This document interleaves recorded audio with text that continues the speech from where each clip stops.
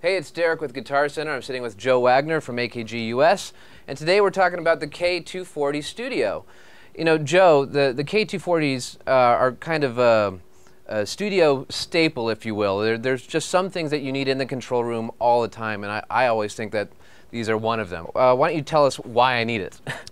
You'll find it's a staple in every studio. People know it and love it. What makes the headphone special is a few different pro features, you know, things like an adjustable headband, a replaceable cable if in case you have any problem with the cable, doesn't put the headphone out of commission. Headphones come either fully enclosed, semi-open, or fully open. This is a semi-open design.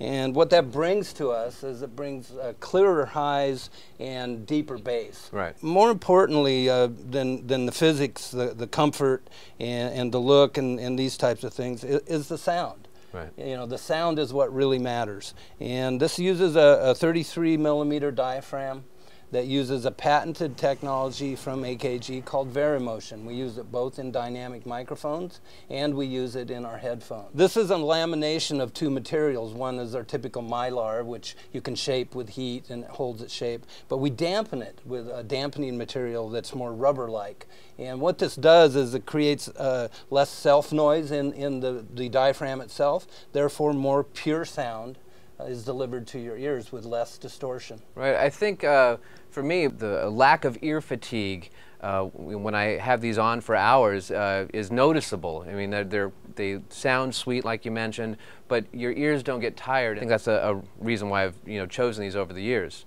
Yeah, and I agree, and ear fatigue is exacerbated by distortion. And even though you don't hear it or perceive it as distortion, it would be measurable. Right.